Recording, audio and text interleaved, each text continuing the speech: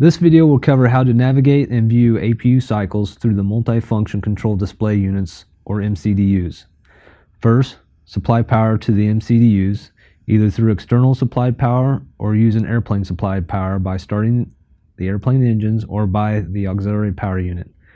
Next, select the APU master switch to the on position. On either MCDU, push the menu button. From the menu screen, push the line select key adjacent to the desired parameter, in this case, the APU. You will now be able to see the APU cycles. At this time, I would like to advise everyone, even though APU hours are also shown, there is uncertainty on how accurate the APU hours are on the MCDUs.